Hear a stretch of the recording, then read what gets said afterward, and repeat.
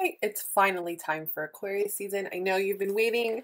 The original human who commented was an Aquarius. We made it. We're here. So let's get the overall energy, the vibes first. This is the Reclaim Oracle from A Little Darkness. How are we going to be feeling this Aquarius season?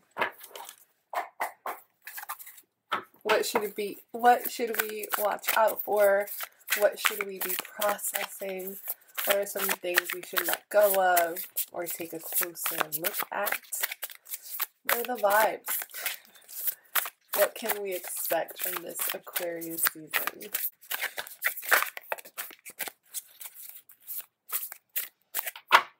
There's anything else? No. Okay. So we have regret and integrity. So Aquarius season is asking us to be grateful and happy with who we are, to show up as our most authentic selves, our strangest selves, and to find love in that. That it's okay to have regret, to think back to your life and, think, what if, right? What if I would have done something different? But we can't go back. And it doesn't matter how often we ruminate on these thoughts. They're only making us feel bad right now in the moment. And there's really nothing we can do about it. What you have to say is, look where I am. Look how far I've come. Look who I am today. If it wasn't for these choices, right, that I made in the past, if it wasn't for my past experiences, for everything that I have learned so far, all of the choices that I've made, regardless of the outcome, I wouldn't be where I am today. I wouldn't be who I am today. And who I am today is someone so proud, right? I'm so proud to be who I am. So I hope that you can step into your power via this Aquarius season and be like, here I am, world. This is me. Deal with it or else, right? You have no other choice. Don't let the past get to you. Don't let other people get to you. People might judge you for your actions, right? It's too late to do this. You shouldn't be doing that. You should be focusing more on this. Doesn't matter, right? These people are not living your life for you. You have to show up as yourself. Take responsibility for yourself, for your actions, for your future. Okay? All right. So let's put this over here on the side and then see what the tarot has to say. We are using the Rider-Waite again because this is the easiest one for me to read. Well, hopefully one day we will graduate to the other fun ones. So Aquarius season. Look at you. Wheel of Fortune can go either way. We can sit in that regret, which won't allow us to move forward or enjoy our present moment, who we are with, and these beautiful new steps we're taking. Or we can sit in integrity. We can sit in awe of ourselves, of how far we have come, and of how much we have left to be. We can be going to the right or to the left. It's up to you. It's up to you. And the Wheel of Fortune can also be karma, right? What goes around comes around. If you do good, you receive good. If you do bad, you receive bad. So do good. Give as much as you possibly can, right? And know that if anyone has done you dirty this Aquarius season, they're going to get what's coming for them. Okay. We have the Nine of Pentacles. It was in the reverse. So I'm going to leave it in the reverse. But the Nine of Pentacles it's a money card. It's a resource card. It's asking, hey, do give and give as much as you can, but save some for yourself, right? Don't give everything you have to everybody. I think it showing up in the reverse is that maybe you're giving too much. You're giving too much of your time, too much of your resources, your energy, your literal wealth to something. Either you're putting in way too many hours at work or school or your partnership or your family. I see a lot of responsibility here. There is so much responsibility. You're giving so much. I think you might be wearing yourself down. You have to save some time for yourself.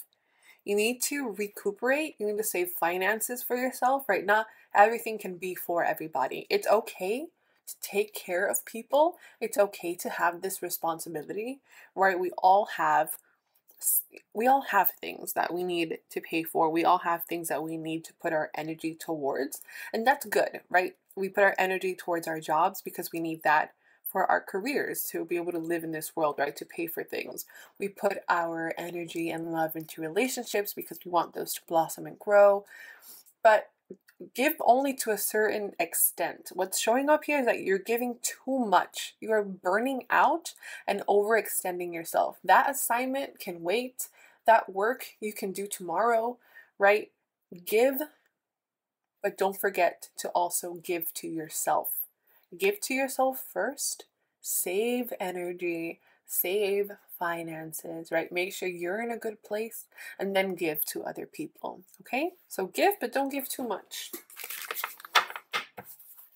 Anything else? Anything else for my Aquarians? Ooh, so many pentacles. So many pentacles. And pentacles are earth signs, right? Taurus, Virgo, Capricorn. It's a very grounded sign. Not so much someone who's always in their head, very much someone who's here in the 3D world, but sometimes getting caught up in reality and in the material and all of these physical things in our lives.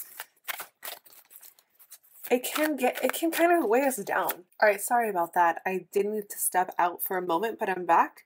I wasn't sure what I was saying. Oh, I think I was talking about there being a lot of earth here. So you might have earth placements in your chart. You might be surrounded by earth placements in your life, or you might be very much so in this reality, in this 3D, in this physical world all of the time, very much so in the present.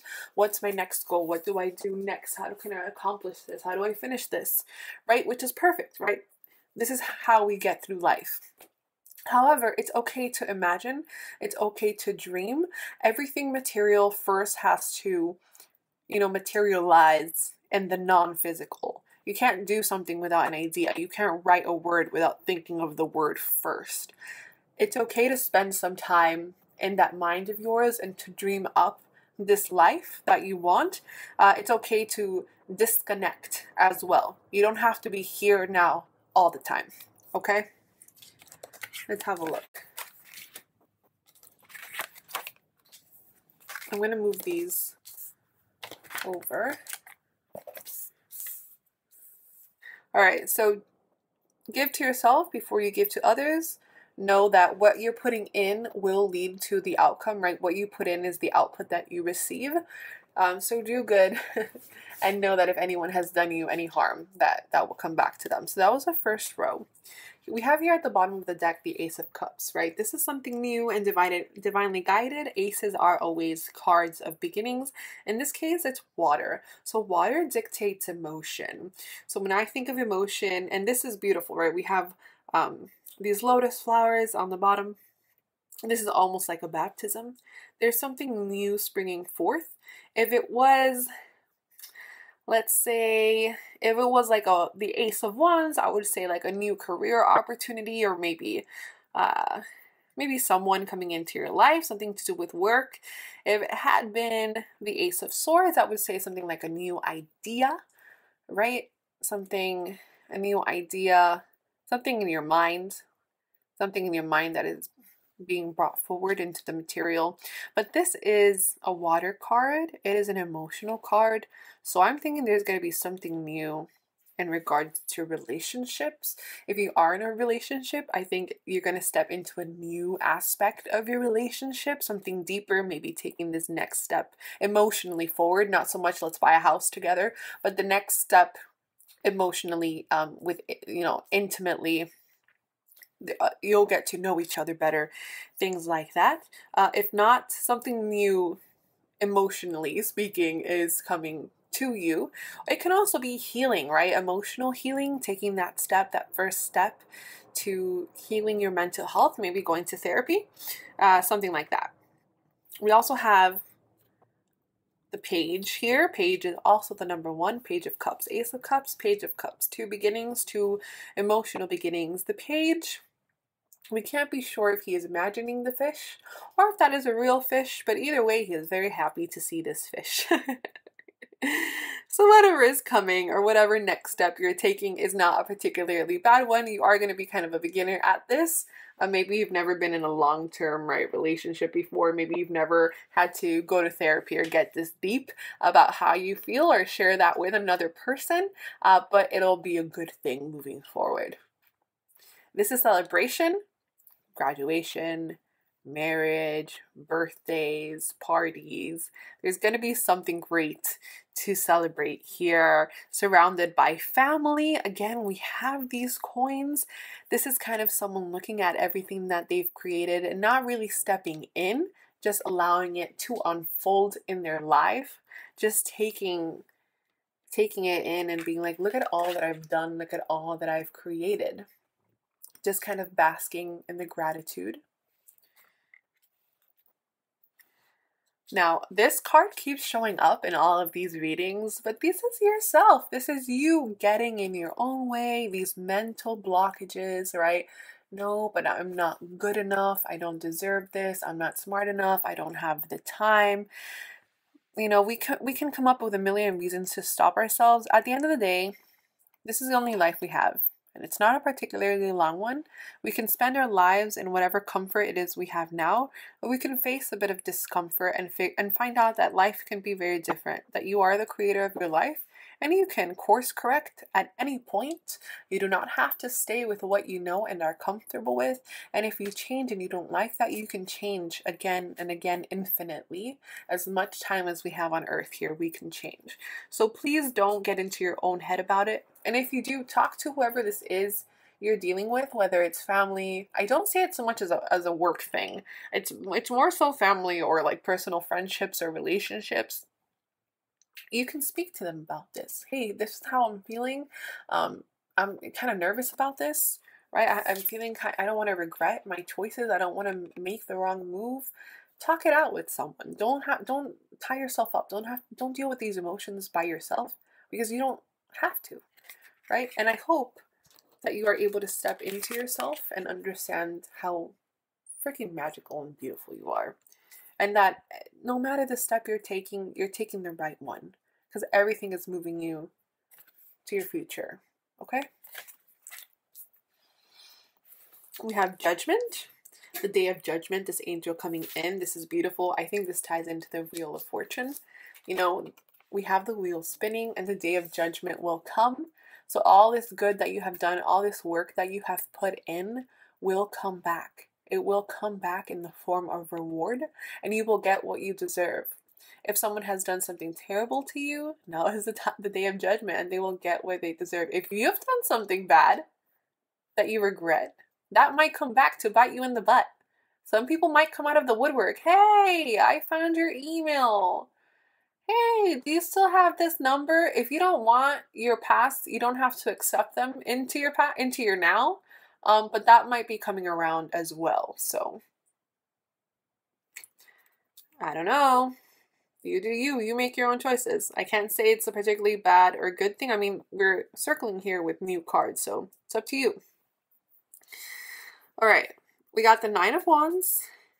This is like, okay, I set this goal. Right? I took that first step. I have that first wand in my hands, but I'm already beat up in battle. I am exhausted. I'm hurt. I am in pain. I'm tired. I don't want to have to deal with all of these other wands. I don't want to do it anymore.